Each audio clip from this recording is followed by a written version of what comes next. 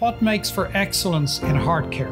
It starts with one of the most amazing teams of heart surgeons and cardiologists that I've seen assembled under one roof, and the region's leading technology in a new $40 million facility. This is the nationally recognized Heart and Vascular Institute of Eastern Kentucky at Pikeville Medical Center.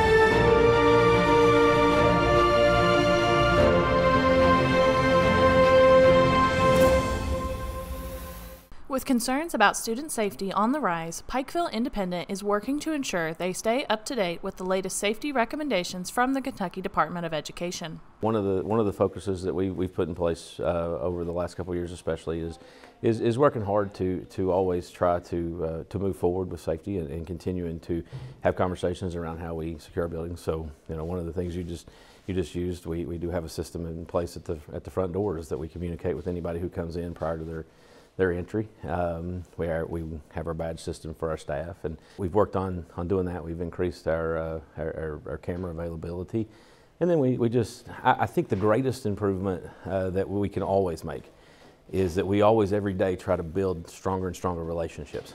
And I think we're doing a really nice job of authentically just assuring that everybody in this district knows that we care about them, that we trust them, and that their safety is our #1 priority. These safety measures were put to use February 2nd in response to an incident at Pikeville High School. Yesterday, we had an incident. A student led another minor into the building.